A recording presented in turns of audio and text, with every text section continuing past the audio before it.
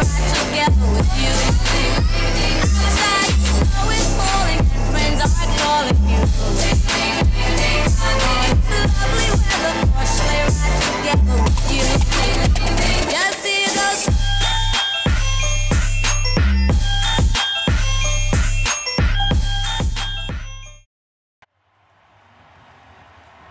The colours vivid, the noise possibly record-breaking, like the size of the crowd. They're measuring the number of decibels, expectant that this will be the noisiest sporting event ever hosted by CenturyLink Field. Josie Altidore on the bench in reserve, and Seattle in the rave green, looking to make home advantage count.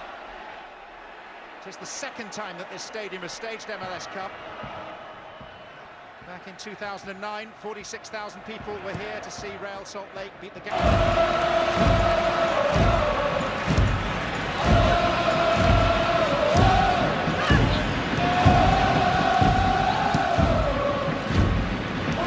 Ladero. Now this is Jones. And it's Rui Diaz. It's dug out for Leerdam. Kelvin Leerdam, it's an own goal! Justin Morrow.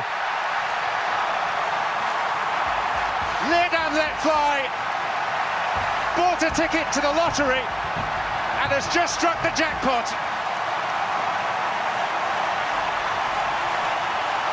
Toronto up in arms, surrounding Alan Chapman in protest.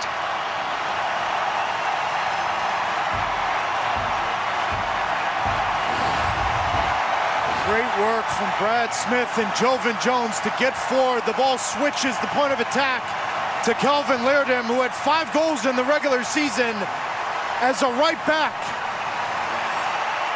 Deflection off of Mavinga and Morrow doesn't matter, completely against the run of play. But ask the 70,000 and Brian Schmetzer here if they care. No, sir. 1-0, Seattle at home. Leerdam leading the celebrations. It was going wide.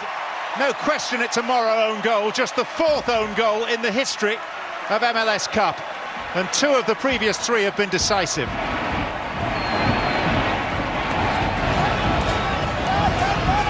Here's Benazir. Rodriguez.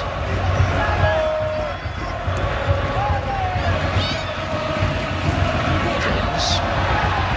The referee put his whistle to his lips but didn't blow it. Svensson.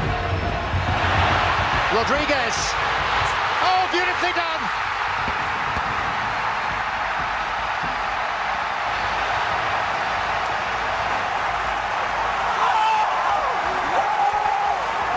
Smooth, sweet, guided into the bottom corner. And maybe the clinching moment for Seattle Sounders on home turf.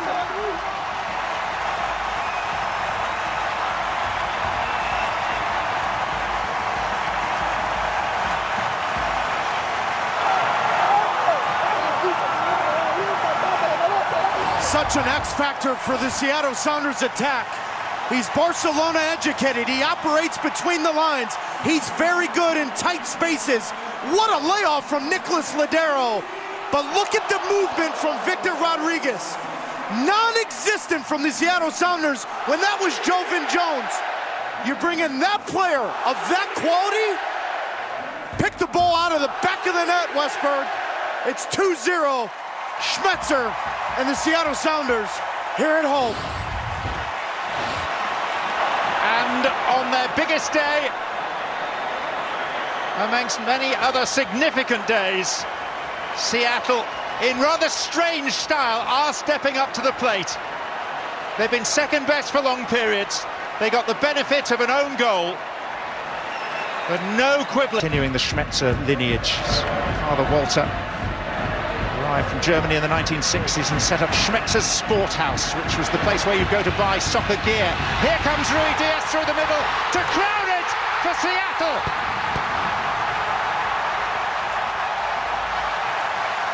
And now they truly can start the celebrations.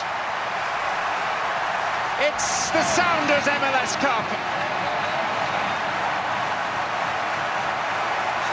Toronto will finish well beaten. And the mood inside this stadium is one of pure ecstasy.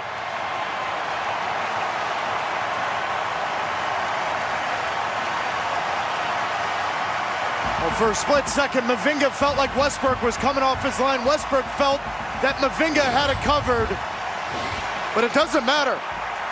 Raul Ruidiaz, he may only be 5'7", 145 pounds, but his presence on the field, you feel like he's 6'5", 300.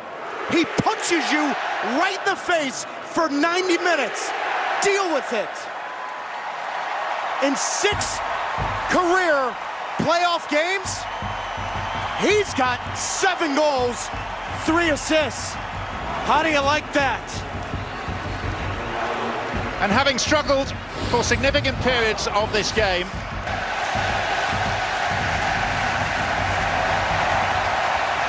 Pozuelo, Altidore, it's one back, it's surely too little too late, but Josie Altidore has scored again in MLS Cup against Seattle. And every single Toronto fan and every single Toronto player will ask themselves the question, what if? Because make no mistake about it, if he's healthy, he changes the team. He changes the complexion of the attack. Josie Altidore with another goal in an MLS Cup final.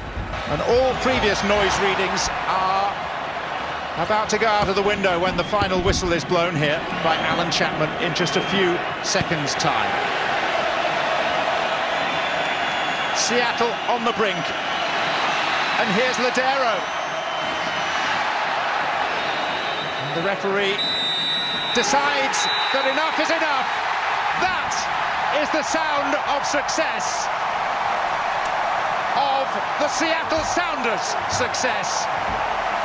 They have climbed the mountain and now are masters of all that they survey.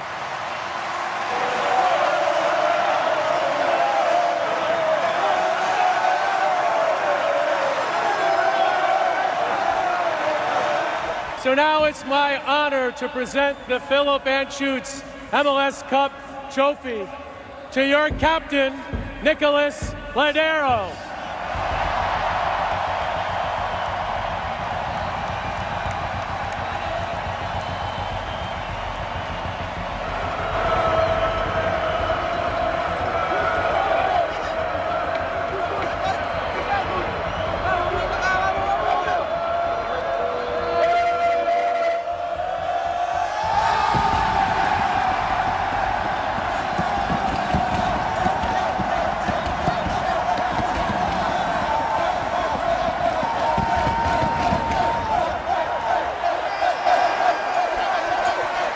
A classic day in Cascadia.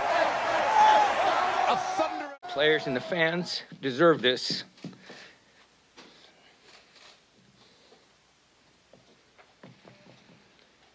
The players persevered because, again, it was the first half that, we needed to make some adjustments, and they never quit, and the fans never stopped believing. So I'm very, very happy and proud of the city and the fans.